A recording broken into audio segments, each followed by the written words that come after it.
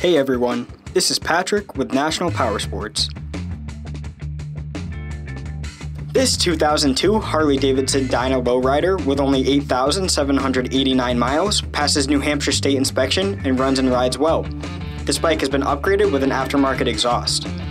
With its relaxed, low-slung design, the DYNA lowrider provides a responsive handling and time-tested performance and a stylish, nostalgic design.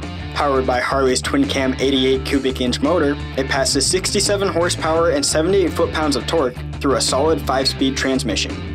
It carries a low seat height of 26.8 inches and a dry weight of 661 pounds.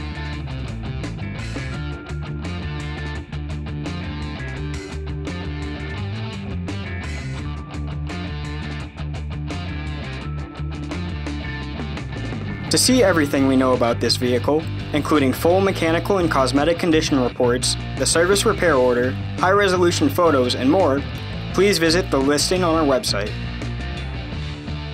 We have also purchased a CycleCheck's vehicle history report.